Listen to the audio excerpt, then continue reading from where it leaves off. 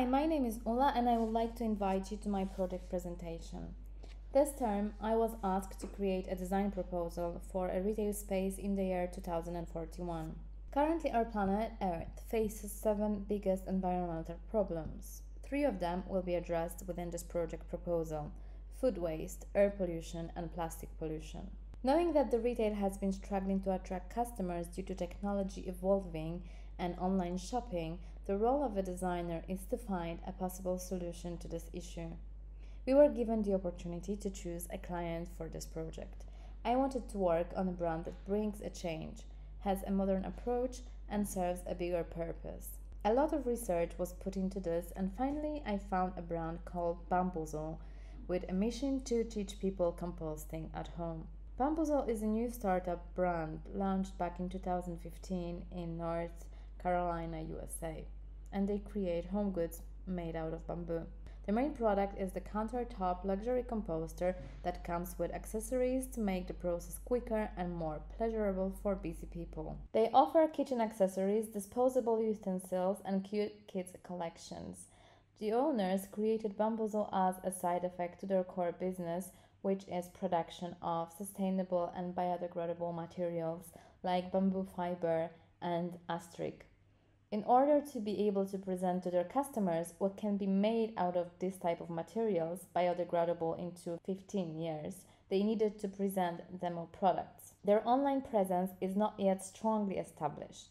They have only a few hundred followers on Pinterest, a few thousand on Instagram. Perhaps this is an area of improvement once the brand owns their showroom and is able to spread the word on their innovative products. They use online tools to promote their brand like Kickstarter, where they raised more than $11,000 in just 30 days for production of the Sustainable, which is totally made of astric. The company doesn't know yet a lot about their target audience, so I've helped them to analyze few groups and their behaviors. So Generation X say they are interested in eco products.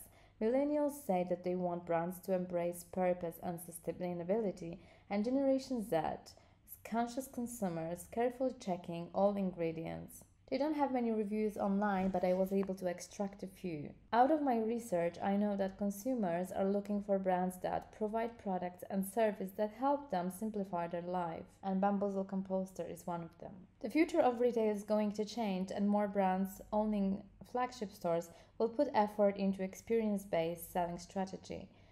This is my proposal of how the brand can develop into the future in terms of product lines and innovations. So they can start producing, apart from kitchenware, maybe some home decor. Their brand identification is based on rather pale colors. So I have adjusted their color palette into more bold and more vivid colors. Bamboozle is a pioneer in producing astric, and all other brands source their material from them. But they could potentially go into something new that would help people to understand why they need to compost and what can they do with the compost that they produce later. And this led me to vertical farming. It is expected that by 2050 people start growing their food at home, and this could potentially be also the future of Bamboozle. After the phone conversation with the brand manager Avishai Greenstein, I was explained that the true competition is not in companies that produce stuff from the same material as they do, so bamboo or anything organic, but rather their true competition is in plastic. Brands like Cuisinart, Oxo, Tefal, and IKEA produce fancy, practical kitchen accessories that are affordable. Their products are being sold in millions of pieces each year, and the true challenge is to educate and convince potential customers to switch their interest into more sustainable products like Bamboozle products. There are a few takeaways that I'm going to take with me when developing the design in terms of company's mission and what they try to do in the future, their products line, how they can grow, their innovation, and of course the competitors, knowing where they are now and where they want to be in the next 20 years. And here I'm going to propose to shift to zero waste. The environment and the climate need to be fully protected. This can only be achieved if we open ourselves to a sustainable life.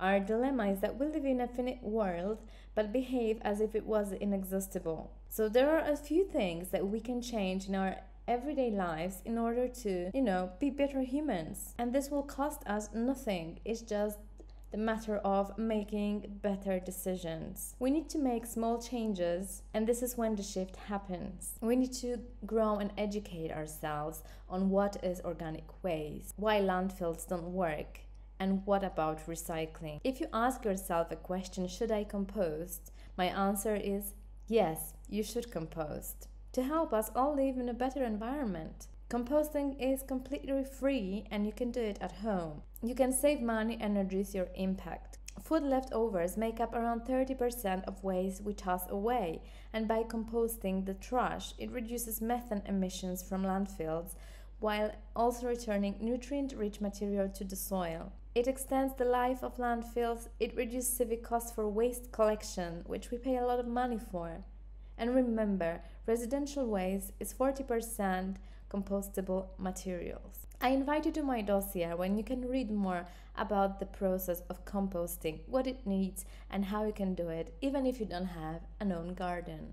It is impactful to see how the retail has changed in the last century, from small local stores to multi-stores, warehouses, shopping villages, and finally to online shopping experience. And a few more innovations are to join them. The retail industry is seeing a rapid transformation with the Internet of Things solutions taking the center stage in the sector. Here are the components that I'm going to use for the project. Artificial intelligence with the use of robots. Checkout free, like Shopify self-checkout or Amazon Go store. Scan and Go stores, which is a similar feature but in brick-and-mortar store, and the use of RFID tags, a type of tracking system that uses smart barcodes to track and identify items. Digital signage, and this helps retail companies to provide personalized and interactive shopping experience. Smart shelves have already started working in the retail industry, and I'm going to implement them as well. Extended virtual reality for a better customer experience both in store and online. And of course, experience-based retail stores, because it is not only about the act of selling. Customers are hungry for new experiences, and this especially is for the Generation Z. And lastly, by 2040, Westminster London is obliged to become carbon neutral, and there is a lot to do and a little time, and we have to act now. Retail trends for 2041, I have grouped it into 4 main pillars: the generation shift in trends, the technology, sustainability and function, and I have applied them different importance scale from important to super and ultra important. What I've taken out of this is the understanding how different generations perceive different products and different activities, what will be the change in technology, and of course about the sustainability, that everything related with the showroom, all the processes, they should be considered in terms of sustainability. I have analyzed customers' behaviors depending on the generational cohorts from baby boomers, millennials, Generation X, and finally Generation Z. And my outcome is that a successful bricks and mortar store is no longer a place solely for shopping. It is also a place of entertainment and of technology-enabled elements that facilitate online to offline integration. In order to be on the right track with knowing where I want to take the design, especially because it has to be based in the future, I have gone into a retail study, analyzing different showrooms that were delivering their experience that I was looking. As an example, an Apple store was the first one to introduce this trend back in 2001. And actually, they managed to create Apple lifestyle rather than just a showroom. And it was a completely new experience. Years later, there are many others who followed their footprint, like Samsung, Me, Nespresso. Watching this trend evolving, I am about to look into the future. It was important to see different layouts, how people think of the traffic flow within a retail space. So the key information that I learned from the layouts are the zoning, the plan that is mostly divided into retail services and private, And of course, some key features like amount of daylight coming inside the building, a staircase, kids zone, an auditorium, genius bar, and Apple Care means customer service point. I, of course, had to look into the aesthetics of the futuristic design and was able to find some examples online. What I noticed from here was the curvature, the color scheme, the plenty of light, and very subtle LED lighting. Of course, robotics are part of human daily life at this point. As observed on presented examples, the futuristic look has become already more popular. It's called techno-organic or sensual minimalism by Karim Rashid. Curves and bended lines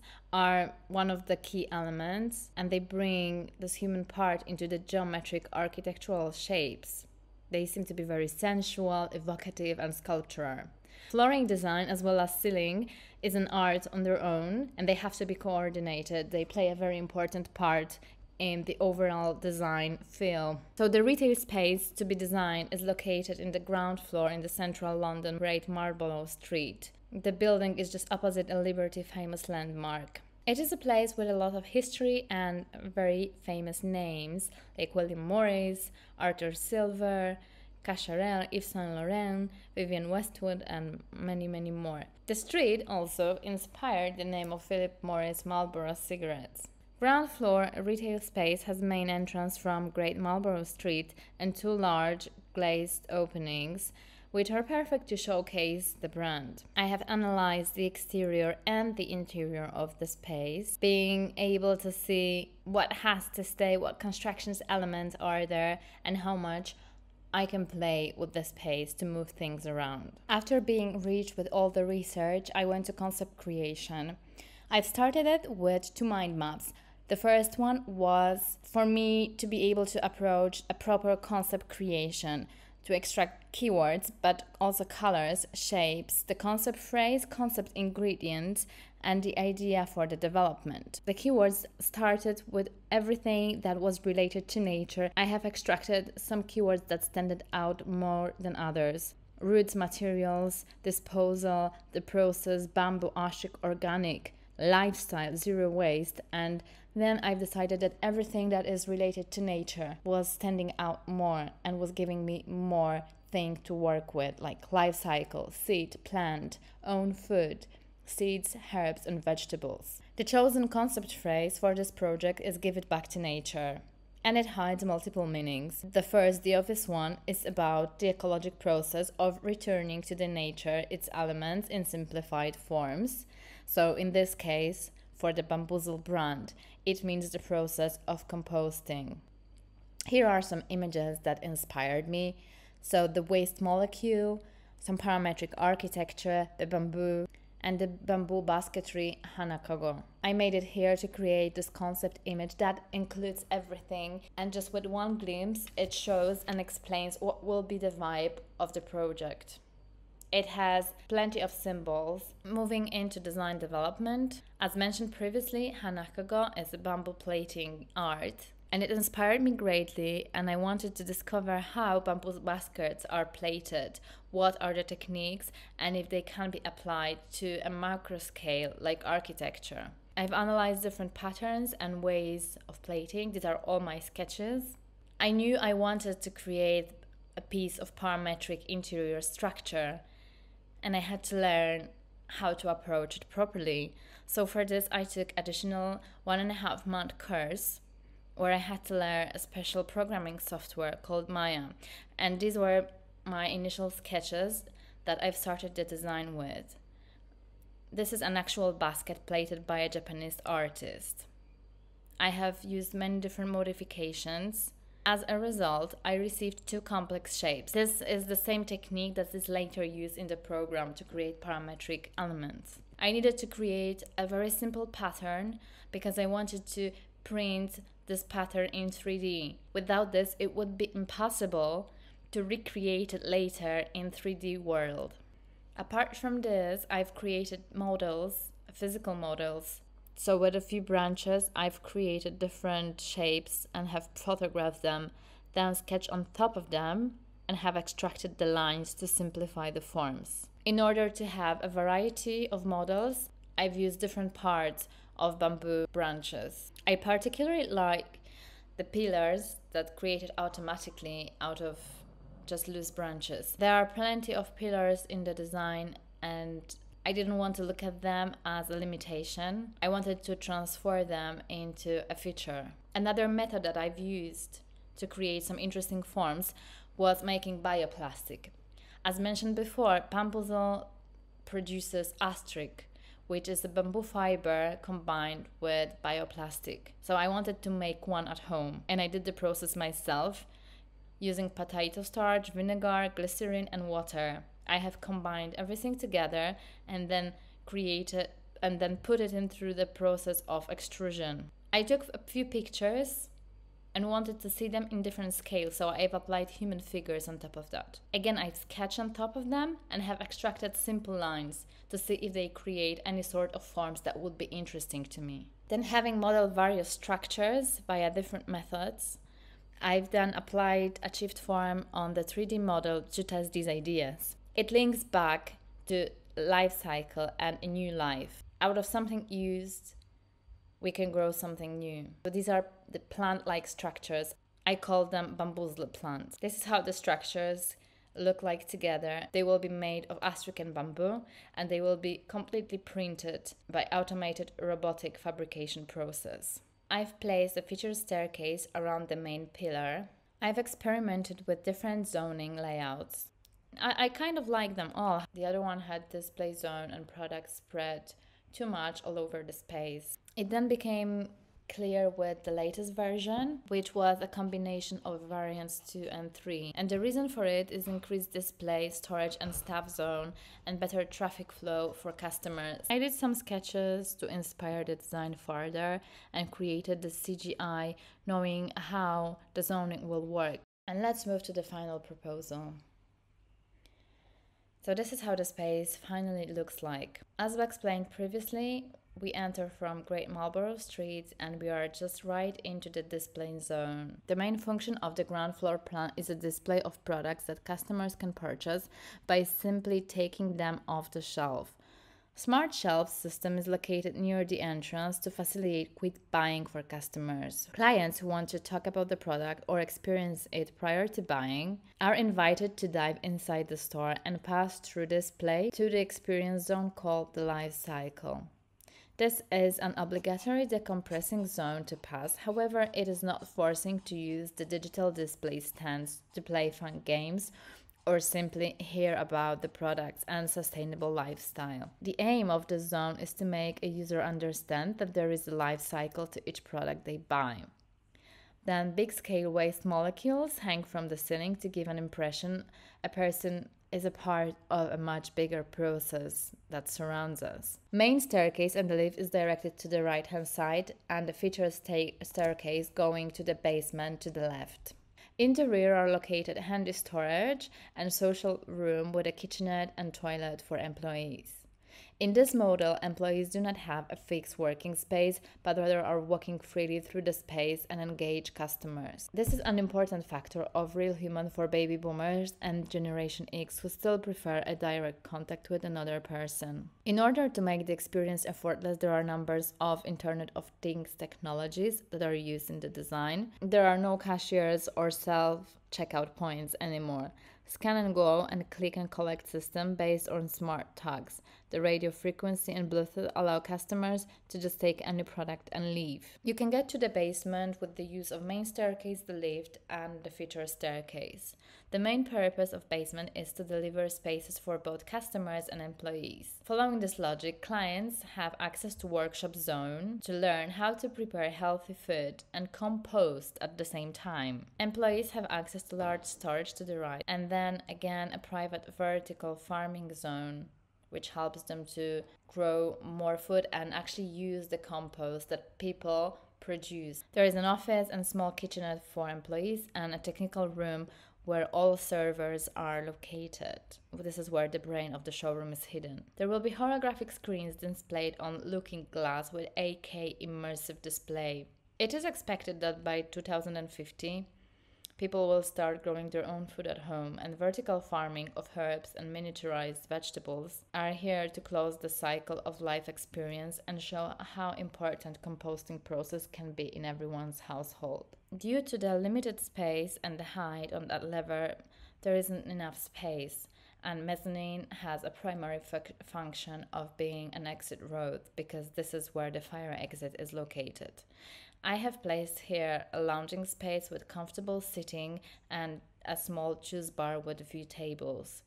The reason for it was the fact that customer can potentially spend a couple of hours testing all experiences in store on the ground floor and basement, and they will need a space to rest and relax. The mezzanine also features a gallery to admire the Bamboozle plant's parametric installations, and this is the highest point, and it is possible to see them from the top. So the Generation Z can take selfies and post them on social media. So this is my proposal of the innovative for 2041 design of a showroom space. Meets generational expectations of different generations from baby boomers to Generation Z. I believe that the concept of give it back to nature is visible through design development and also in many stages, not only in architecture, but also with the functionality of the retail store. Thank you.